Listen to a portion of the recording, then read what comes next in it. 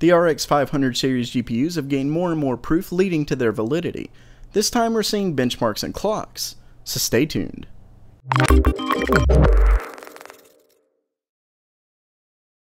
I've wanted to get this out for a couple days, but more and more topics kept coming up. That doesn't make this any less important, but first guys, don't forget to subscribe and check out the giveaway down below. It's super simple, just click the link in the description and there's quite a few ways to add entries for more chances to win.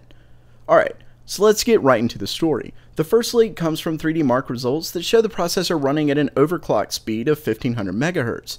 If this is a factory overclock, that's not bad, as the 480 only gets roughly, say, 1400 MHz while giving it all it's got. Unfortunately, that Firestrike Extreme score does still put this at a refresh of the current Polaris 10400 series. With that said, if it's priced the same or possibly lower as some people are saying, it should be a great upgrade for those who have older cards in the 400 series.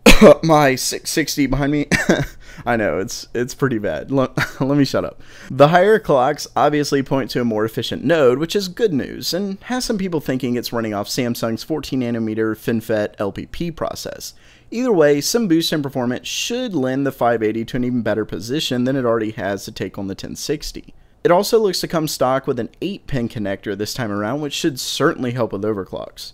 Oddly enough, we've gotten leaks for the 580, 570, and 550, but haven't seemed to see anything for the 560. Even a new report from Video Cards where they got their hands on the launch driver for the 500 series doesn't show a 560. And speaking of that launch driver, apparently the new code name for the 580 and 570 will be Polaris 20, and oddly enough, Lexapro for the 550. Yeah. Obviously, these aren't really anything but internal naming and have little to do with the actual consumer product naming scheme, but I don't know, it was kind of funny. Back to the benchmarks we've seen, the RX 570 was overclocking to 1325 MHz and got 5,719 points on 3D Mark, while the 580 got 6,675. One thing to note is that the 570 has gotten a memory boost to 7 GHz DDR5. Not a huge difference, but it's enough to warrant pointing out. It was also tested with both 4 and 8 GB of memory. Lastly, the 550 was running at 1190 MHz. So what does this all mean? Well, for one, the RX 500 is certainly a refresh and doesn't have anything like HBM, though no one really should have expected that at such a low cost. Of course, I know some were hoping AMD would do something crazy, like come to market with Vega running at 1080 speeds at half the cost, but I have no doubt they're going to try to undercut Nvidia, but there's just no way they could do it that low, and especially without undercutting their own line.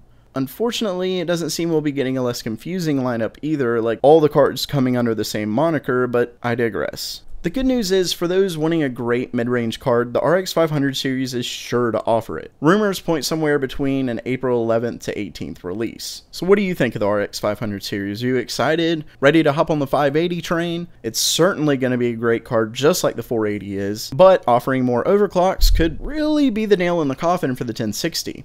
One last thing before I end the video.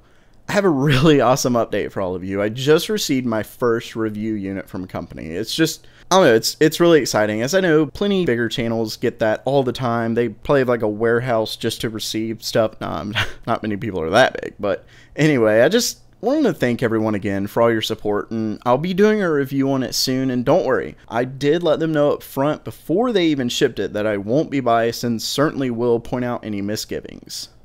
That does it for now. If you liked the video, don't forget to subscribe by clicking on the round icon in the middle. You can check out the most recent video and suggest a video to the left. Thanks so much for coming, and as always, have a great day.